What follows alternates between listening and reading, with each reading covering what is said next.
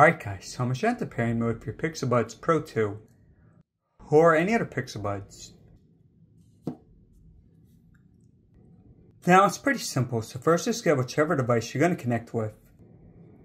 Then go to settings, go to Bluetooth.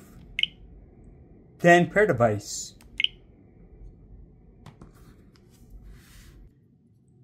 Now for your Pixel Buds, first just open up the case. Make sure they're in the case and you should see the light. Hey, if you don't see the light, you have to charge it. Then just turn it over.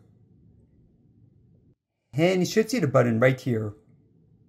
Just hold the button for a few seconds until the light starts to blink.